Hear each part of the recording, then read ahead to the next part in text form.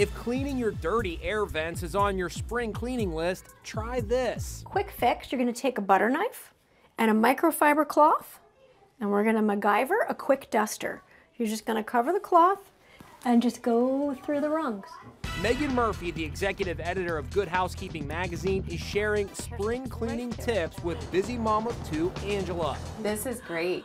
I'm so impressed. She loves to have fresh flowers in the house, but the vases can get all gunky. Now it's going to get squeaky clean using rice. So the rice is in the bottom, and that's going to, when you shake it around, it scrubs off all the grime. Oh, how cool. I never would have thought of that. Need to get the kids' bath toys clean? Use the dishwasher. And I wouldn't think to put them in the dishwasher. Exactly. Angela's dog, Rusty, is cute as can be, but he sheds like crazy. So you take your rubber gloves, dry, not right off doing the dishes, Okay. and watch this.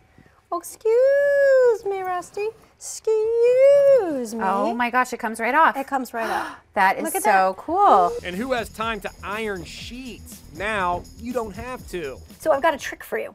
We're gonna throw our sheets in the dryer Okay.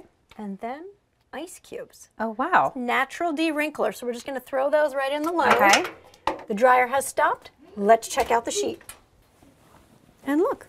Oh, wow. I'm so impressed. And sometimes spring cleaning is just about getting things in order. So quick hack. I love to take a garment bag Okay. and just stash them in the garment bag.